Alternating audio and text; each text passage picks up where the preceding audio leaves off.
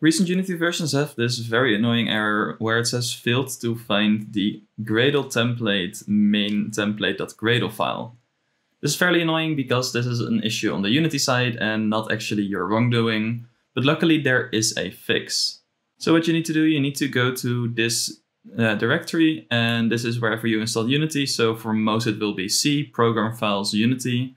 Go to Hub, Editor, then the editor version you're on. This is probably 2021.3.6, but later versions might also have this bug. Editor, Data, PlaybackEngines, AndroidPlayer, SDK, cmdline-tools, and then 2.1. I know it's a mouthful, but that's where you need to go. Then select all the files, copy them, go back to AndroidPlayer, make a new folder called Tools, open it up and paste the files right there, and make sure to override with admin permissions. Once they're there, the issue is totally fixed. You can go back to Unity, press build, and it will just run. So here I got my test APK, which did not build previously.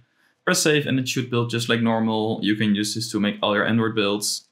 It is a bit of a workaround and a bit of a bummer, but hey, there's a workaround so we can keep making these awesome games.